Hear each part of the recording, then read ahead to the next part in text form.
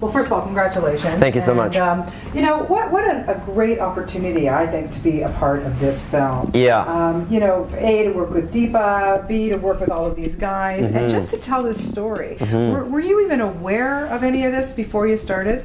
The stuff. Yeah, the whole subject matter. I was kind of aware of it, but I did not know the extent of it. Yeah. And what was amazing was, like, you know, starting my research and going through the script and looking at these what seemed like sensational events, and then finding out that there's actually like a news event that corresponded to it. That she didn't always make it, like, basically she didn't make it out of thin air. No.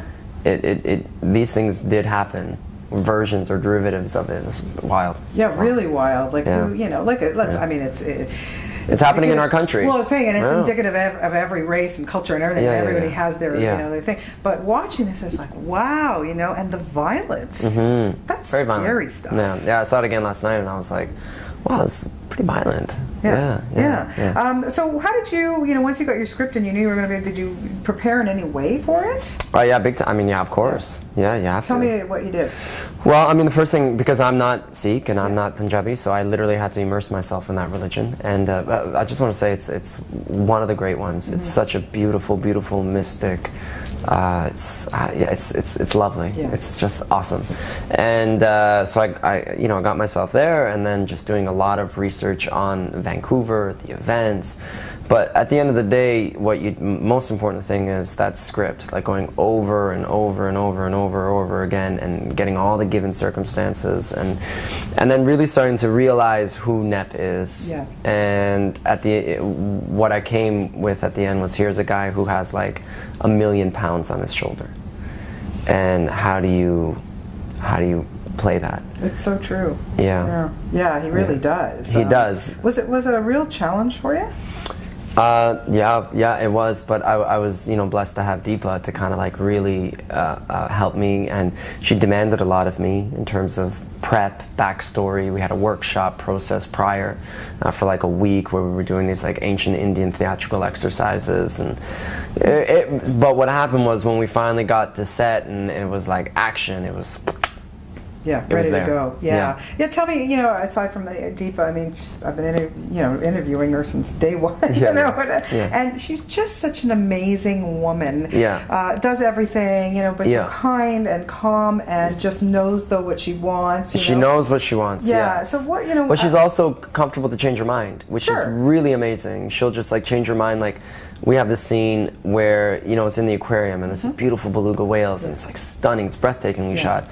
But for the longest time, that scene was in a bus. And 2 days prior to shooting the quote-unquote bus scene, or we were doing Vancouver, we were going to do the SkyTrain, 2 days prior to that, she's like, we're doing it in an aquarium. And I was like, all right. And that wasn't the first time this kind of thing happened, but yeah. Very interesting for a director who, I think, you know, or whatever, just, you're all set, you know what your shots are, you know how much time you have, and it's like, oh, we're changing it. Yeah, but that's cool. a sign of an artist. Yeah. Because, you know, like, it's the best artists I've seen have like deep conviction for an idea, but they have even deeper conviction when they throw that previous idea away for a better one. Yeah, best idea always wins. For sure, always. For sure. I love, you know, now that you're pointing it out again, I love that scene in the aquarium. It's stunning. Beautiful. It's like, who cares what we're doing? You're watching those whales. You're like, blah, blah, blah, blah. Tourists in Vancouver, come to our aquarium. I know. No, you're right, actually. You wouldn't think about it until you told me that story. It's very cool. All right, tell me about, well, let's start with Randeep, because of course you have most of your scenes with him, and just working with him, and what impressed you about him?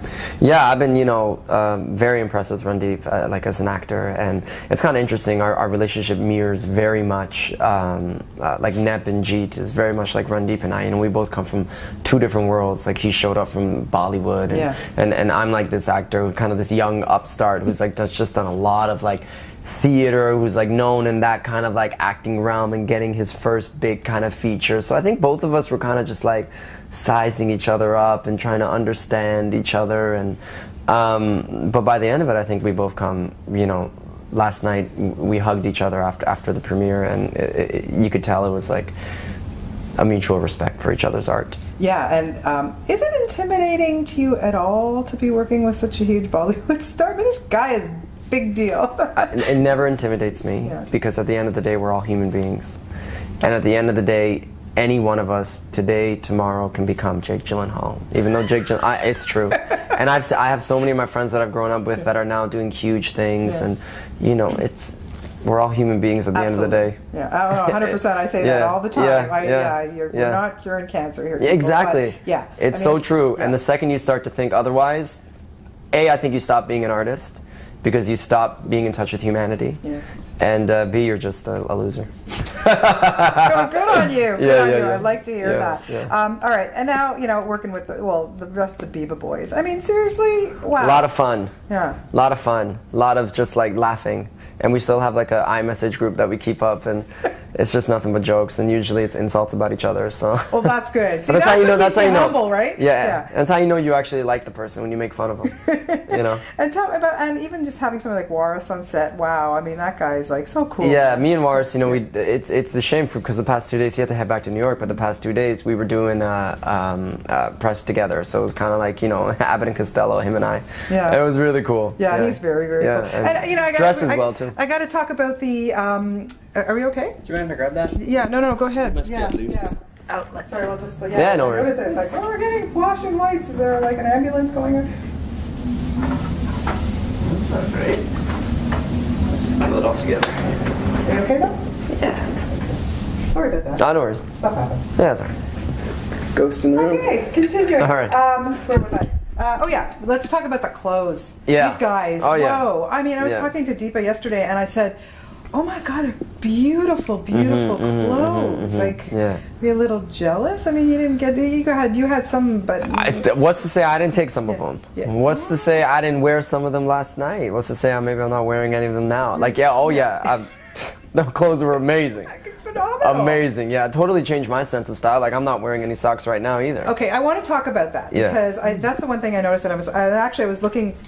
These guys, you know, these guys get dressed up, gorgeous outfits. It does it matter if it's winter? Like, is there still no socks? The most important thing is this. I mean, I think Deepa probably answered it this way. I don't know, but at the end of the day, like, that style, it comes from the character. Yes. Because it's what is it? The objective is, you know, if you want to be seen, you got to commit to being seen. So how are you going to be seen? You're going to dress impeccably. You're going to dress uniquely. And also, it's one thing if one guy shows up with a colored suit and no socks. It's like, no, that's cool, yeah. But when a whole bunch of them show up, it's a statement. It's an absolute statement. It looks so good. Wow, really. It just really does stand out. And it was done a year ago, and now people aren't wearing socks and they're rolling up their pants. So, you know, if it doesn't work out for Deepa as a director, she could always be a stylist. I said that to her, and because she was telling me about where the suits came from India. She, you know, instead of spending $3,000 or whatever on a suit, she had them made for $200. And I said, Deepa, you got a new career here. I know. Like, you could be selling. You could have a line of Beeba Boys suits. I know. Yeah. No question. Yeah. Beeba Boys should have a line. I think so. Yeah, I'm gonna get on her on that, you know, and then create a. Can you imagine just a bunch of guys walking around in color suits and you're like, damn. And no socks. No socks. Yeah. And you should kick it off in January. In the dead of winter here. Absolutely. Don't you think? Yeah. I don't know. I think we should get on that. Yeah. When did you know you wanted to act? I had an amazing drama teacher in high school. I mean, I always knew I wanted to kind of like, I love performing, you know, but I had in grade 9, there was a karaoke day and I was singing a song to impress a girl. I didn't get the girl, but my drama teacher stopped me in the halls and he's like, you come here. And he put me in the musical and I just fell in love with it. And that's, you know, when you know, you know. Yeah, exactly. Yeah. But I'm indebted to him because, you know, who knows? Exactly. But you might have gotten the girl and then what, right? I would have been miserable. Yeah, you never know. No, you never know, especially like in grade 9. Yeah, especially she was in like, back then we had OAC, so she was in like grade 13 at that time, so I don't know. Oh, I don't know, my friend. I don't know. I'm happy now, I'm very in love and happy, so it's all good. Good. I was saying it could have been a complete different path for you. So what's next? What's next? First of all, we're like promoting this the hell out of this movie. You know, we're going to Sudbury, we're going to London, England, we're going to Havana, we're going all over the place. So I'm going to be hopefully doing that promotion, and then I literally have the year lined up with stage work. Oh, good for you. Yeah, You're which in is kind of Toronto, like I have a play for the Mauritius coming at the Panasonic Theatre. Which one? It's called Disgraced. Oh yeah. The Pulitzer Prize winning play. So we're doing that, and I'm premiering a brand new Judith Thompson play. Nice. Just, you know, churning away and do you hoping. prefer theater? To be honest, I prefer theater and probably I say film, like something like this, because they both allow you to like create a character from the beginning to end, and there's an end. Yeah. You know, whereas a TV series you go on for like. You don't know. Yeah, it goes on. You don't know what's going on. Yeah. But there's one amazing advantage to movies is that you don't got to repeat it. You don't got to do like 100. Like I was doing Claudio and Much Ado About Nothing, and Claudio is like the precursor to Romeo. Like it's just manic emotion.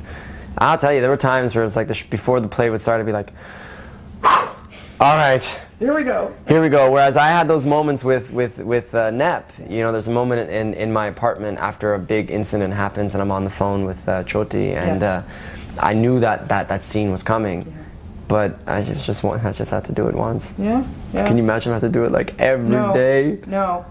Oh. Yeah, no. Well, you did an incredible job. Thank you so much. Honestly, I loved watching you in this movie, and Thank you. It's really a superb film. So Thank you. Congratulations to you, and best of luck with everything. Thank we'll you see so you on much. stage. For